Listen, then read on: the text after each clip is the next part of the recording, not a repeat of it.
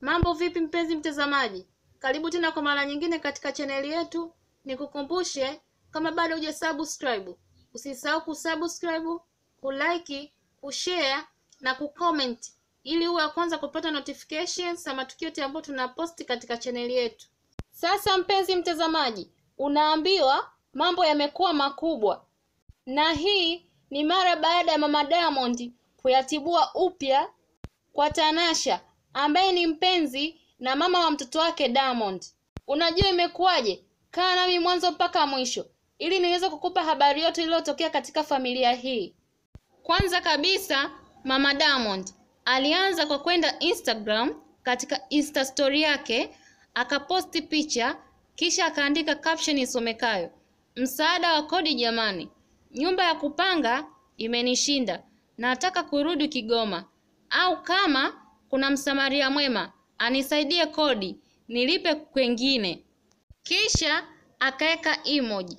Esma akaja kucomment: kwa hiyo unatucheka sie tunaopanga, na huu ndio mwezi wa kulipa kodi umefika.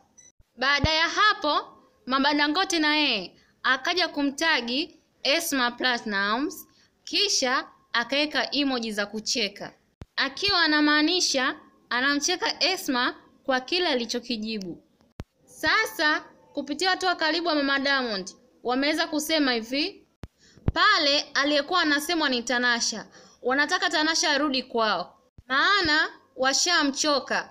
Kwa sababu kama ambavyo tunafahamu kwamba Tanasha alibeba ujauzito na kabla ya kujifungua alisimamishwa kazi kwa ajili ya kwenda kupumzika, na tangu ajifungue mpaka sasa bado hajaingia kazini. Kwa hiyo kutokana na hivyo kila kitu anamtegemea Diamond. Sasa Mama Diamond amesema mwanangu atafilisika, bora nianze kumtimua mapema, kwa sababu kati ya vitu ambavyo Mama Diamond hapendi amone Diamond anavyo ni kumuona na filisika, na ndio maana akishamuona tu labda mwanamke anataka amchanganye Diamond anaanza kumtimua mapema. Huyu ndo mtandale bwana. Maana Tanasha alikuwa anashauriwa na watu mapema asipate ujauzito kwanza kabla ya ndoa, akapuuzia. Sasa kama mambo yenyewe ndo kama hivi, itakuwaje jamani? Sasa unasemaje katika hili? Au unamshauri vipi Tanasha?